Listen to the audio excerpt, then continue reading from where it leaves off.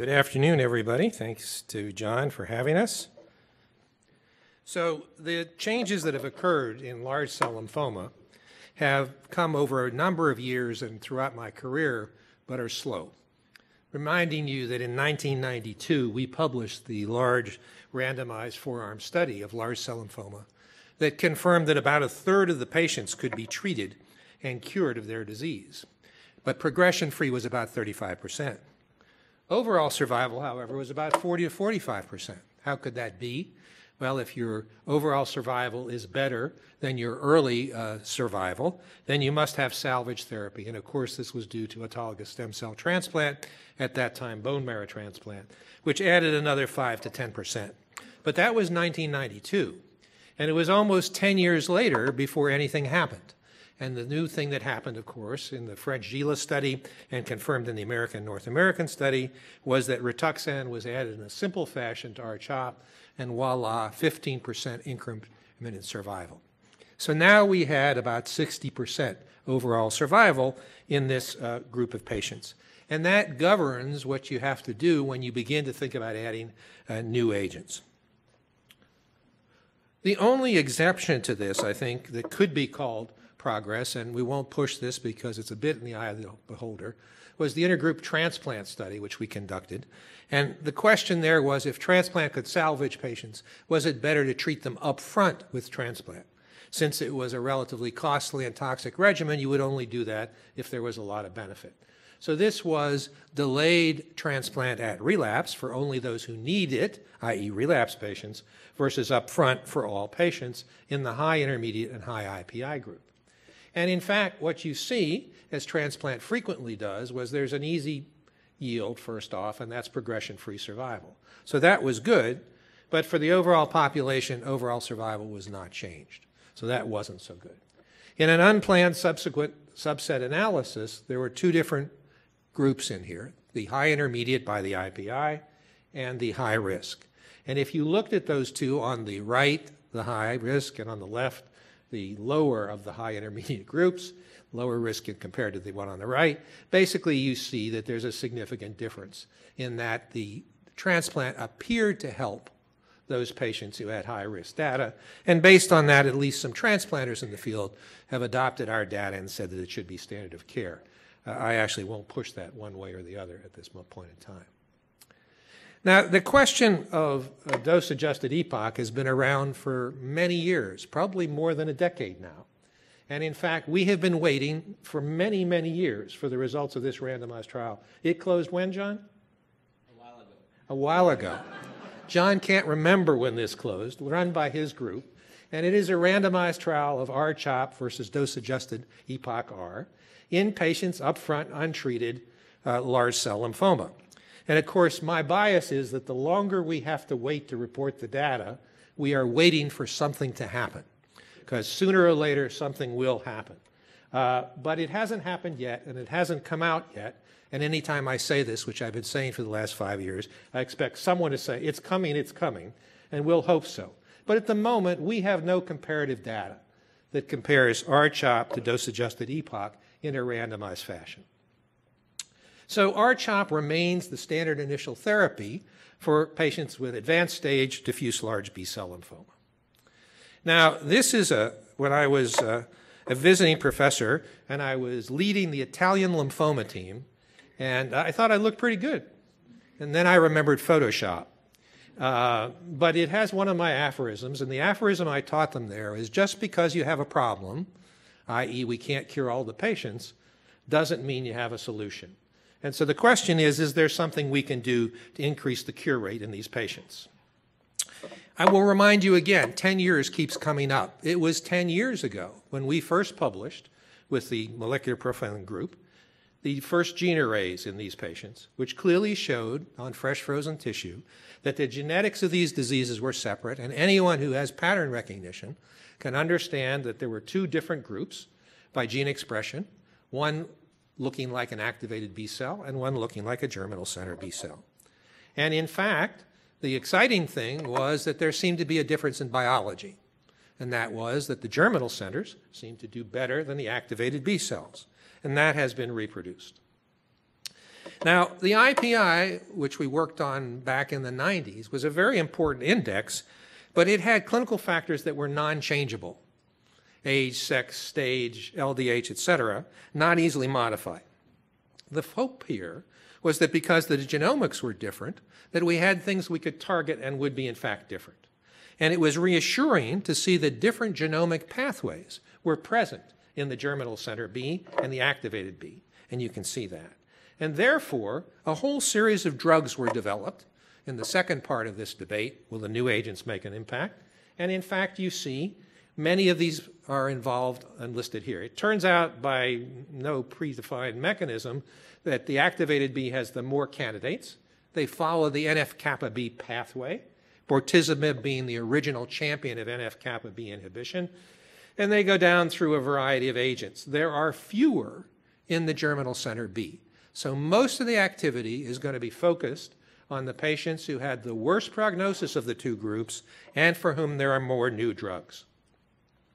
And in fact, unfortunately, if the new drugs and the novel agents and the targeted kinase inhibitors, if you look at their single agent activity across the board in patients who have relapsed refractory large cell lymphoma, they're not very exciting. They're 20 to 30% drugs and not a lot of CRs. So if you believe, which may not be true in the old paradigms, that you had to have a lot of CRs to get a therapeutic benefit, this was not very encouraging.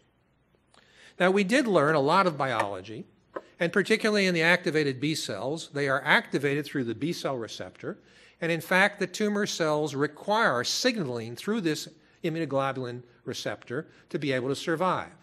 Therefore, teleologically, if you could interrupt that pathway, you would think you might be able to kill the tumor.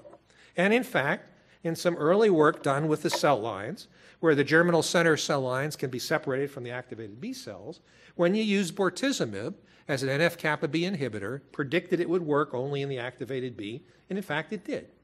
So this is cell line data supporting the concept that interrupting the B cell receptor is important. And now, one of the things you're probably going to hear in the next talk is this small, very small, let me repeat, very small study from the NCI with 27 patients, which basically looked at relapsed refractory patients treated with bortezomib and epoch, I think R, but I'm not 100% sure. It doesn't say that on this slide. I forget off the top of my head. And the bottom line is, in this relapsed population, the activated B cells did different. So if you think in general throughout their course, activated B does worse than germinal center B, this is a little bit of indication that maybe something good is happening with these inhibitors.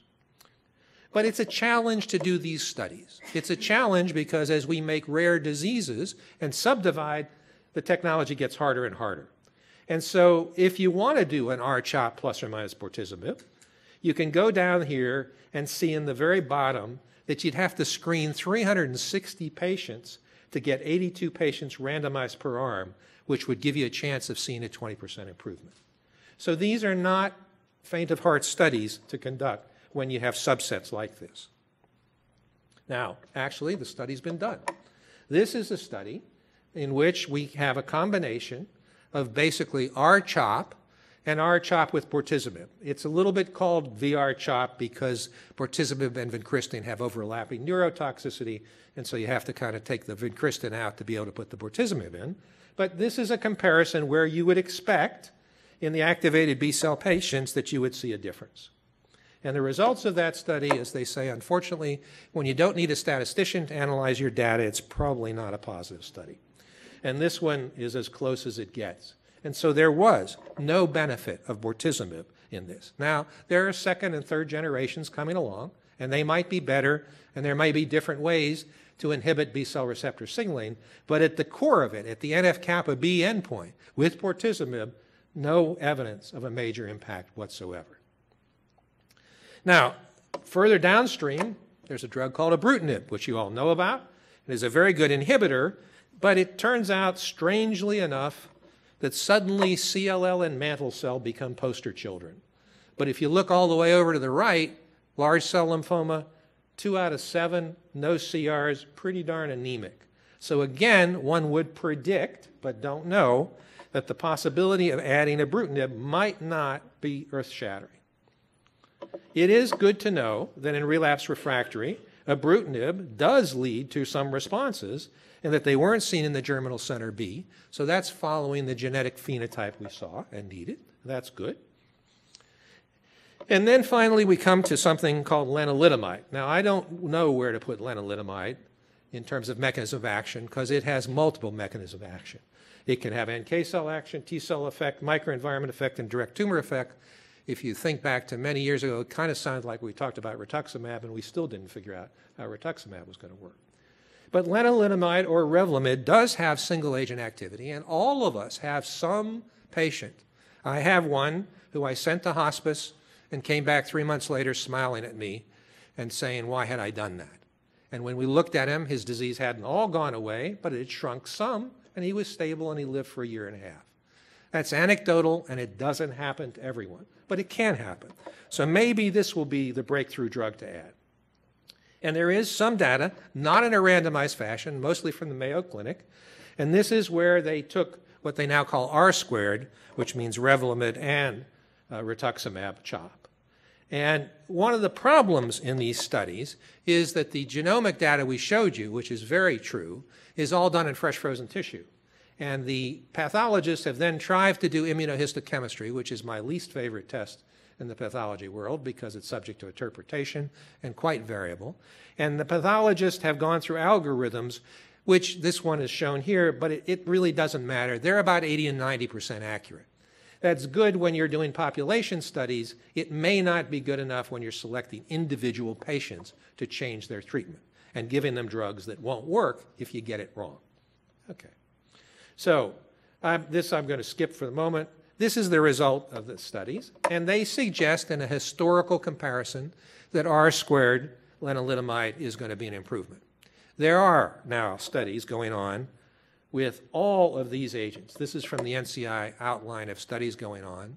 So there's the bortezomib study is done. There's a lenalidomide study. There's an ibrutinib study.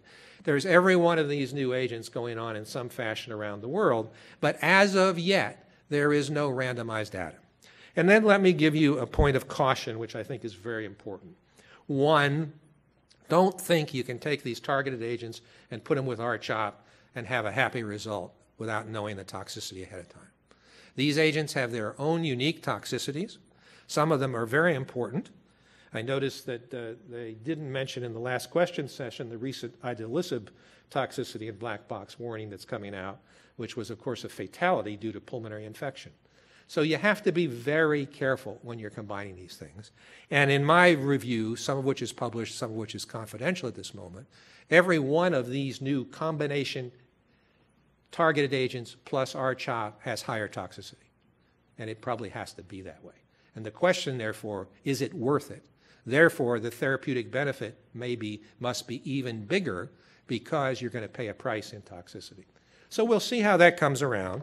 But at this moment, I can say I don't see it. So what are the residual issues? Well, we want to take away the chemotherapy to get in this agent. We can still cure 60% of the patients or 40%, depending on the subset. That's a spicy meatball. We need better biomarkers to really predict who's going to be in the ABC-GCB, and some of that is coming along. NanoString may get there, not commercially available yet. Combinations, you got to really do the phase 1 and phase 2s. Untoward toxicity can raise its ugly head. And how do you get these combinations approved? And then finally, when you do use that, who's going to pay for it? And in Philadelphia, it's IBC is the Blue Cross representative, and they're not really happy when we are spending close to $1 million on some agents of targeted agents going along. So it's a tough question.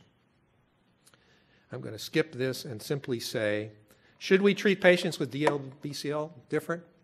I don't know.